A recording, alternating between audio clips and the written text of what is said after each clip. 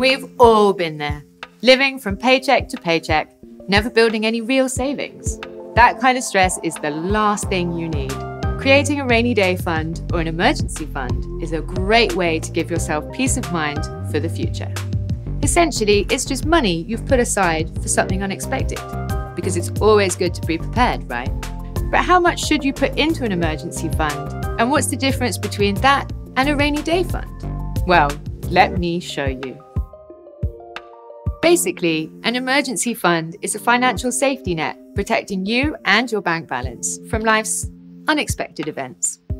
Instead of maxing out overdrafts or having to borrow money, you can dip into your designated crisis fund without worrying about the knock-on effect for the rest of your finances. Emergency funds should only be used when you really have no choice, if you've lost your job or you have to cover sudden medical expenses.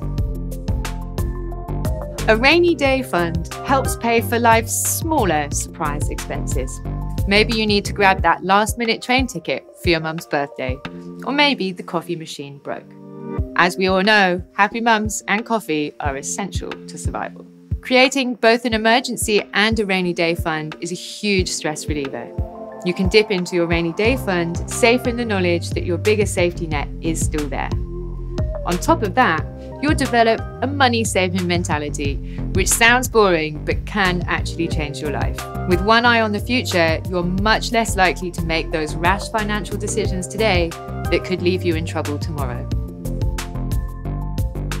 Starting and maintaining a saving fund might seem daunting at first, but if you follow these steps, it's actually pretty easy and quicker than you might think. Track your expenses over a 30-day period and separate them between fixed and variable.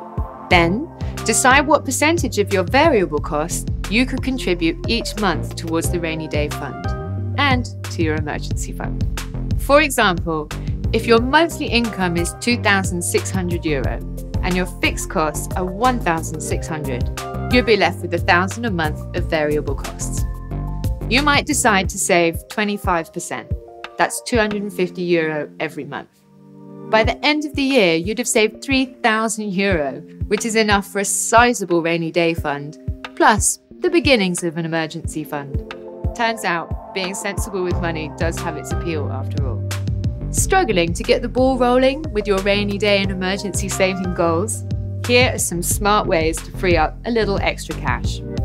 Put any tax rebates, work bonuses, or money you receive as a gift straight into your rainy day or emergency fund. Free up some extra money and declutter your home in the process by selling any unused stuff online. That's pretty tidy. Consider taking up a side gig or putting in a few extra hours at work, and then use this extra cash to kickstart your emergency or rainy day funds. Attempt a no-spend month.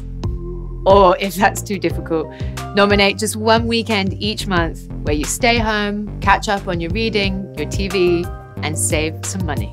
See, there is always a solution. So get on track and discover tools that make saving easier with N26.